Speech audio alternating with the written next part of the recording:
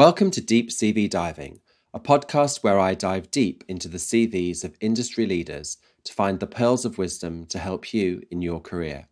I'm your host, Graham Selden, and as an executive recruiter and career coach with over 25 years' experience, I've conducted thousands of interviews and I never get bored.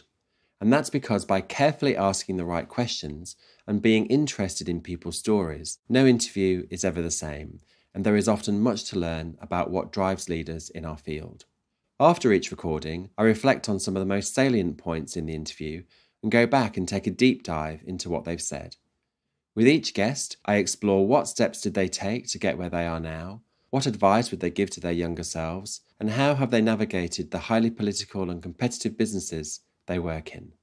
Let's dive deep and find out. My guest in this episode is Laura Nichols, who is the Chief Client Officer for Clifford Chance.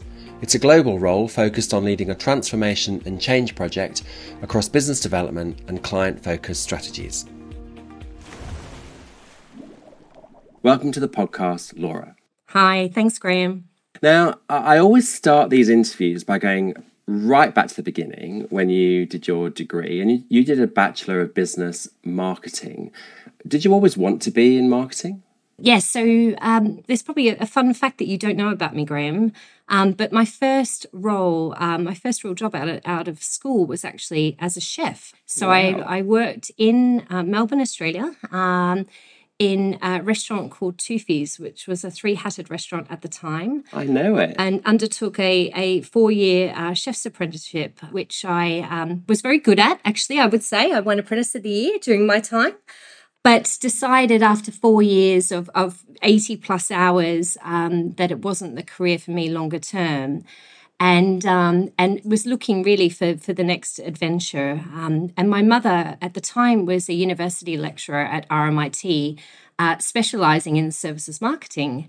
And so having sat on the sidelines, watching her really build her career and really specialise into services marketing, it was something that obviously interested me. I spent a lot of time really sitting with her, really understanding what it looked like and what career opportunities might come off the back of a degree of that nature, and decided as a mature age student to go off to university. So I didn't join university straight out of high school. I was a late bloomer, one would say. And also went to RMIT. So in my second year at RMIT, I actually had my mum twice as a lecturer, which was quite interesting. And, you know, through that time, very much drilled in the 4 Ps and the 7 Ps of services marketing. But that's really what spiked the interest in terms of me undertaking a Bachelor of Business Marketing. Gosh, you must be the only guest I've had so far whose mother would actually understand what you do for a living. I still get it. Actually, many, many years later, my mum's still constantly asking me about services marketing and case studies and brainstorming things with me. So it has its pros and it also has its cons. Is she super proud of you? She is. Both my parents are. I kind of come from a strangely high-achieving family. My parents are both in their 70s and still working. My mum's completed her doctorate and is currently studying professorship and has been sponsored to do so. Amazing. And my dad actually re-qualified about 7 years ago as a lawyer. So he's now practicing as a lawyer in his early 70s. Oh, my goodness. So, yes. So I've somehow come full circle and now surrounded by lawyers, because my husband is also a lawyer. Oh. And then also on the other side, my mum and my sister being kind of within the marketing world. So yes. That's incredible. Do you miss chefing at all? Like, is cooking something that you still do? I do. I don't have a lot of time to do it, but if you ever do come to my kitchen in London, you'll see I've got pretty much every single gadget you could possibly imagine. And knowing the size of kitchens in London, you could probably imagine what my kitchen looks like. But when I do have time, I very much enjoy cooking. I don't tell a lot of people that I'm a chef. Obviously, probably more people will find out off the back of today. And I always like surprising people when they're coming over expecting to have a chili con carne or something when I pull out, a chocolate souffle dessert. And Amazing. Okay, so tell us about your first job after studying then, because that was in a sort of more business environment. That's correct. So my first job, actually, while studying, I started and then continued to work within that field for some time post-university, was actually working within aerospace and defence industry. Hmm. And so my father at the time had built a career within aerospace engineering and running a business out in Australia, had kind of introduced me to that world, a very exciting world of fighter jets and all sorts of things. And so that was my first real kind of, I suppose, professional job outside of university. So I worked for an Australian aerospace and defence company that had operations in the States, but obviously quite an international business. And I joined at a time actually when there was a lot of collaboration between Australia and joint states around the Joint Strike Fighter. So quite an exciting time to be within the aerospace and defence industry. It was also quite interesting in terms of the skill set really developed in that space as well, obviously working with engineers and also very similar applicable skills in terms of how you go to market and the business development strategy. So a good foray into this type of world, but more exciting in terms of going out and visiting aerospace plants and seeing production lines in terms of fighter jets and traveling around visiting various air shows and the like. So, which is into my next question, which is you got to the point of being a manager there, and then you joined Deakins, a sort of small law firm at the time in Melbourne, and took a role as a senior coordinator. So, I'm interested, why did you choose to join a law firm after the sort of dizzy heights of aerospace? And were you not concerned about downgrading in title? So for me, really, the move across was one to get into a larger industry more than anything else, and one that I had ambition around to actually travel and work internationally and abroad within. I had a couple of friends that were lawyers actually at Deakins at the time. One of my very good friends was a young associate over there, and she mentioned to me that there was opportunities within the BD space. And at the time, I didn't really look into it too much. But I remember one day sitting at home and opening the Age newspaper back in the day, where you go to the careers section and they had all the job ads going showing my age, and seeing a role pop up for Deakins. And I thought, okay, this is interesting.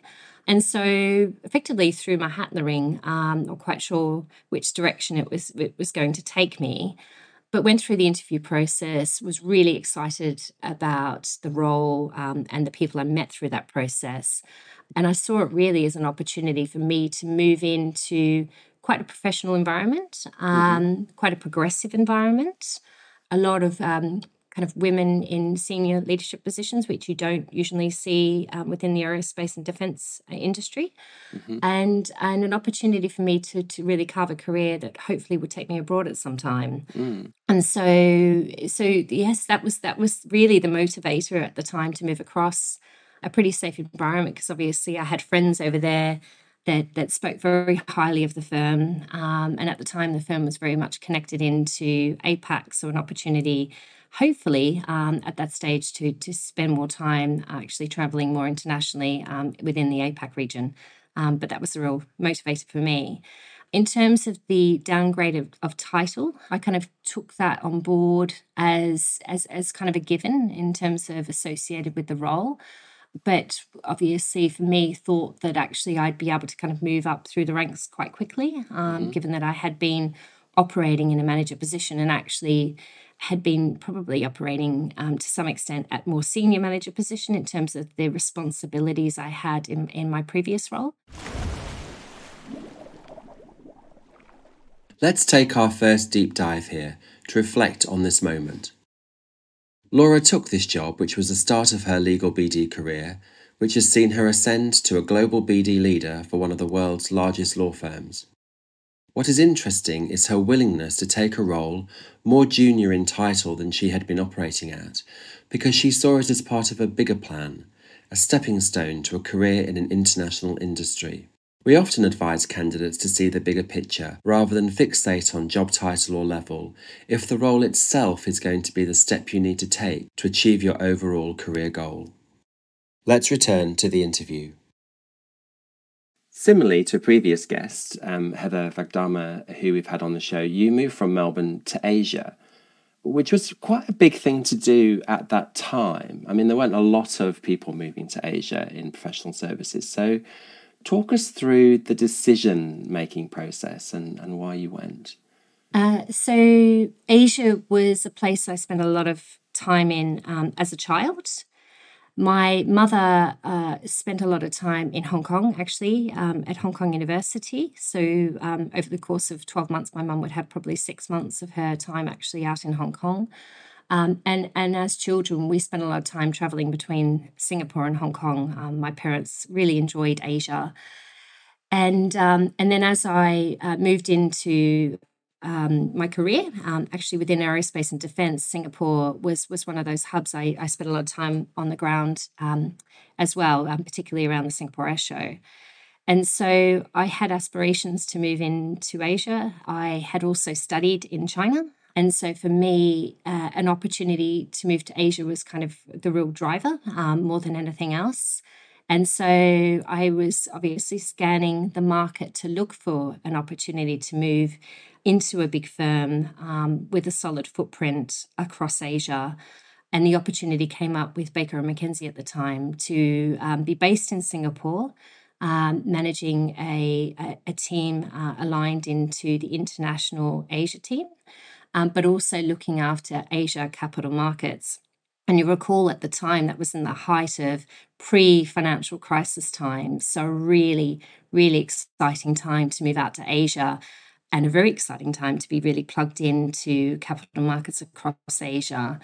So the role for me had a lot of pluses, not only the fact that it was based in Asia, which was something that I very much desired, but obviously an opportunity to really travel within Asia, but being plugged into a global firm.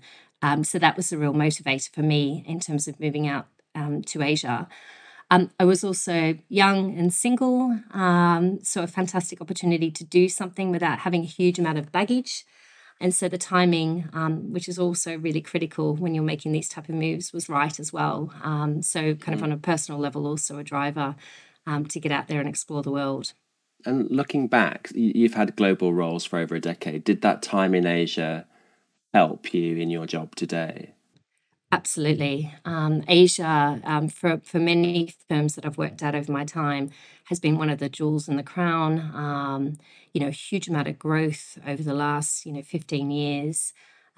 And, having time out on the ground and working in smaller offices and understanding what it's like to be in smaller offices connected up into a larger infrastructure, I think brings you a huge amount of valuable skills and really understanding how to navigate and how to get things done across smaller offices, but also understanding the challenges that people might have in those offices in terms of the demand on their time. It also connects you in terms of understanding different cultures, which is incredibly important in international roles. And so, appreciating, particularly working here in the UK, how you might actually translate things to different markets in terms of go-to-market strategy, how you engage with clients in different markets, what that looks like, and how you need to nuance client programs and the like around that. So it was incredibly invaluable for me in terms of really building the skill set. It was also incredibly valuable to me in terms of resilience as well. Being out in Asia in particular, in BD roles, they can be quite tough roles, and so those skills for me in terms of kind of softer skills, I think have been incredibly invaluable to me is in terms of really being able to kind of build that capability around myself as I've moved into more senior roles over time. And came this period in your career where you moved jobs every year for 3 years. I did. which is often seen as a real negative. And so how do you counter that is the first part of that question. Why did you do that, I suppose? And secondly, does it inform your decision making slightly differently when looking at other candidates in the market who may have moved several times in a short space of time? I think so. I'll answer your first question. Your last question first.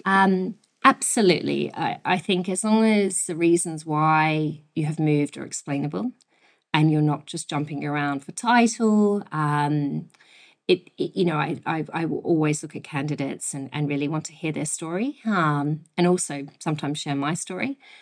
So I did. I moved 3 roles in 3 years.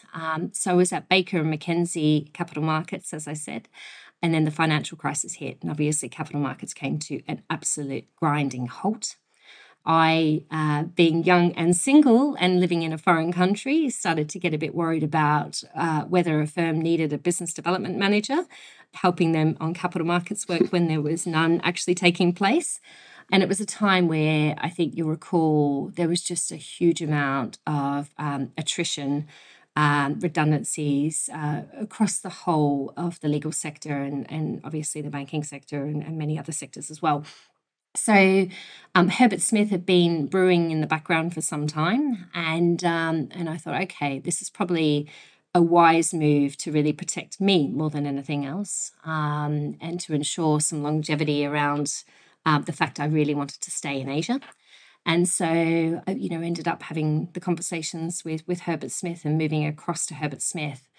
The move from Herbert Smith to London is an interesting one and more of a personal one. So, whilst at Herbert Smith, I met my now husband, who at the time was a young associate in their energy group on secondment from London. He too was a victim of the financial crisis, with Herbert Smith retracting a number of their secondments and relocating him back into London.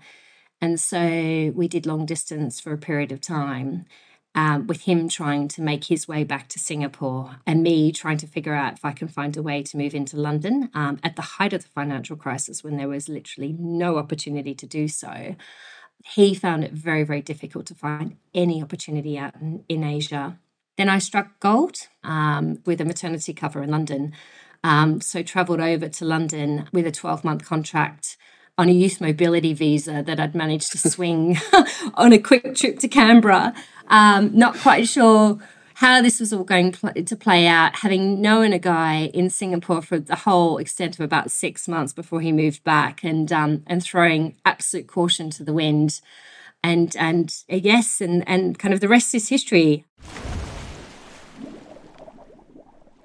It's great to hear her story of why she moved 3 times in 3 years, and I'm sure at the time she probably felt like her career was losing direction, but she had confidence in her ability and also she was open to what the universe would deliver. It's a good reminder that sometimes the best laid plans don't always work, but maintaining a positive attitude and finding an interim solution, like in this case a maternity leave contract, can actually lead to better things. As I mentioned in the intro, you returned to Clifford Chance to lead a major transformation and change project for business development and marketing. How do you approach this? So I think particularly in our roles, where you're trying to create or run big change projects that affect business services, it is absolutely mission critical that you have a really strong stakeholder group around you. And when I say stakeholder group, it needs to be a cross section of other business professionals and within business services and partners. You need that because you need to effectively have what I call the army of change ambassadors within the organization. So I think first and foremost, identifying who those change ambassadors are, the people that have influence in the business and the people that can help you get things done, is really important. And then within the change ambassador community, the ones that are, that you've identified to really help you drive the change forward, there's a lot of consultation that I usually undertake, but persuasive consultation, I think I would probably call it. And within that, I've learned that the best way in order to get things done and really get people on board to support what you're trying to do is to be quite data-led in terms of the why and leading into the how. I think it works particularly well with lawyers. They want to understand what things really look like, and being able to come to the table with effectively the data that forms an argument as to the why, I think is incredibly powerful. And then through that persuasive consultation, getting them to the point of how we're going to do things is also very, very critical. I ensure a lot of communication. I think the rule of repetition back in the day was 7 times you need to say something before it sticks. Now they're saying it's in excess of 20 times before people really take on board the information. So driving any sort of change project forward, you've got to consistently communicate into the business the why and the how, and appreciate the fact that you need many different mediums to get that communication across. Consistently why and how, and then communicate back, replay what you've done, and what the next steps look like in terms of moving things forward. Keep your change ambassadors close, use them as supporters and advocates for change in the business, and constantly move forward.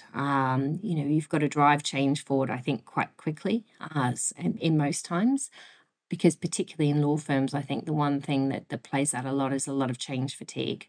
So if you want to get things done, you move quickly, you move fast, you build your ambassadors, you communicate like crazy, and you get things done. I think for really, really big change projects, you've got to kind of rely on your gut a little bit, but also on gut and your experience. Rely on people outside of industry as well, tidbits, insights, speak to people that have run big change projects, ask them the questions as to, if you were to do this again, what would be the lessons learned? Have you got any advice for me? I actually reached out to people I'd worked with in the past and people I know within the industry, particularly here in London, who had run big change projects to get their insights. And that's incredibly invaluable as well. And I suppose a lesson in that is that people are always very willing to give their time, particularly in our industry, because it makes everyone more successful. And, we want to be able to kind of drive change, I think, not only at an individual firm level, but obviously across the full profession as well. So change projects that affect business development in one firm and lessons learned from that, obviously, can be incredibly positively impactful in terms of the overall profession and where we want to take things forward.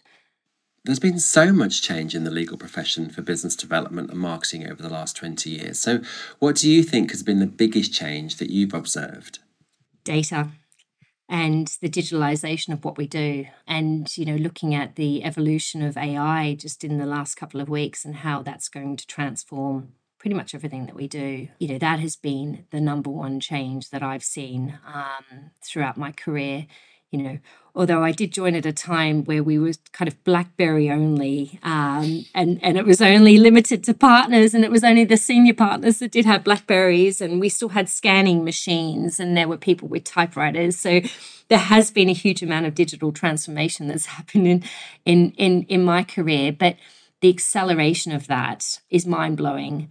And we've moved, I think, very, very much forward into a space where using data, driving data analytics, looking at business intelligence, thinking about how we win work, how we gain market share, that is really professionalizing everything that we do. And that's absolutely where we need to be operating going forward. And I think where we will see things, where we will see evolution of that over the next couple of years is, I think, more AI, more automation on directories, pitch documentation, capability statements, social media, marketing collateral. I think all of that administration or operational type business development will probably move more into the tech space. And I think what it means for us in BD is a need to actually think about how we evolve ourselves, constantly evolve ourselves to operate at a more strategic level, to really build out and be seen as business advisors, really helping the business win work, win market share, beat the competition. And so I think there is, I was speaking to a colleague earlier this week about AI and particularly in the pitching space. And you get a lot of concern, I think, from business development professionals about what does that actually mean for us. But I always say embrace the change and evolve, because the evolution, I think, will provide huge opportunity for business development professionals to really operate in the space that we have the capability to operate in, the skill set and the mindset to do so. So embrace the change and evolve, I think, is very much the messaging around, BD more generally. But yes, technology, data, digitalization has effectively changed the world, not only for us, but I think for the legal industry as a whole. One of the things that it can't change, though, is time zones. And you have had a global role for over a decade. How do you manage a global job? How do you manage your time? I spend every morning really looking through my diary and being absolutely ruthless around the meetings that have gone into my diary, the things that absolutely must be present at, and meetings and other things I can effectively deputise members of my leadership group to attend. And the other point is you've got to be really good at using your leadership group, build the tribe around you, empower them, get them out working in the business, but also, sharing information amongst the group. So we're keeping each other informed. But, I couldn't do this job if it wasn't for the people that work with me. And in a global role, having a really strong leadership group working with you is absolutely key. It ensures that you've got the time that you need to focus on the things that really need your insights. And it also ensures that you can really, manage your diary, manage your time, and be most effective in the things that you need to do throughout your day. But yes, be ruthless, build a strong team around you, and make sure you're triaging and really empowering the people that you work with to actually take some of that burden from you. This was a great case study in time management, being absolutely ruthless in blocking out regular time slots, delegating to others in the team, and being highly selective about the meetings that you attend. Her downtime is also planned, and this is something I hear a lot from senior leaders in global roles. Having things that help you decompress and instigating some digital detox time in your day. How you plan work and non-work activities is vital to ensure you can turn up every day and be your best self. Let's return to the interview. And what about downtime? Do you plan downtime, and what do you do in your downtime?